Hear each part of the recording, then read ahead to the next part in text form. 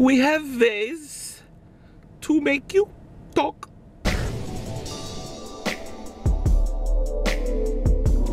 Hey muchachos, today I'm doing the Wiener Schnitzels. We have ways to make you talk. Blazin Bacon Guacamole Schnitzel Sandwich. Sounds pretty cool, huh? The Blazin Bacon Guacamole Schnitzel Sandwich. That's a lot. Schnitzel is basically veal, but they're doing chicken. So they have their new chicken sandwiches. They have like a ranch sandwich, chicken ranch. They have some other thingy. But we're doing the Blazin Bacon Guacamole veal or chicken sandwich here. Look at all the accoutrements on here. It looks pretty swinging stuff.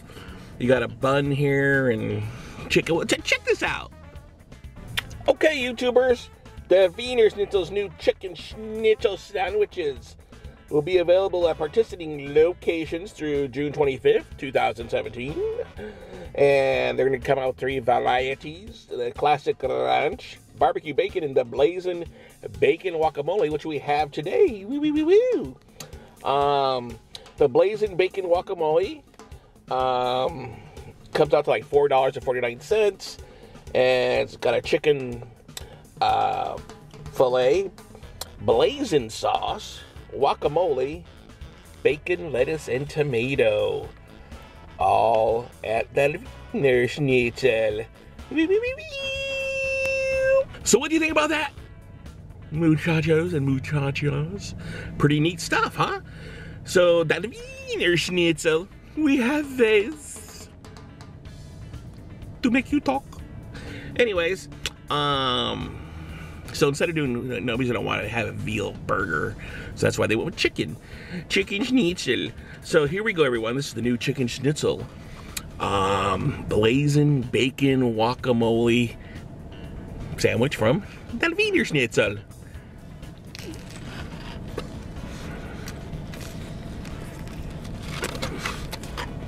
Oh my god.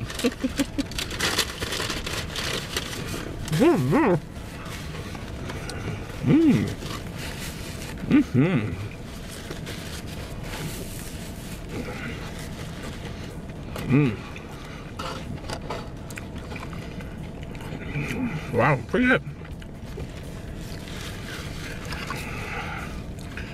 I know it's like a trend now is like guacamole. They have it now at Mickey D's and now here at that Wiener Schnitzel. So first off, right off the bat, I taste that blazin sauce. Is it blazin? On a scale of 1 to 4, 4 is like volcano, 1 is like nothing. This is like a 1.5. So it doesn't kill the flavor of the chicken patty, the chicken filet, which is pretty good. It's probably, it's not as moist as I would like it to be. It's probably a little overcooked. You know, they were just right there. They should just like, probably like 30 seconds less.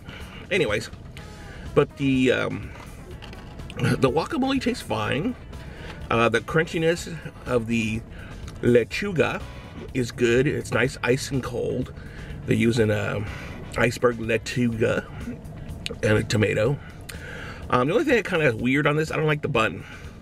I wish they had an artisan bun. You know, it's kind of like a, you know, it's like a day-old bun. You know, kind of like, but you know, they're into hot dogs, so they're not gonna have like, we need like a ton of hamburger buns. They're gonna sell more hot dog buns and hamburger buns, and I understand and I get that. So I'm not gonna, you know, I wish the bun would have been more of an artisan bun, more of a, like a brioche, something softer. And so that would have been probably made it taste a lot better. So let me see. Okay.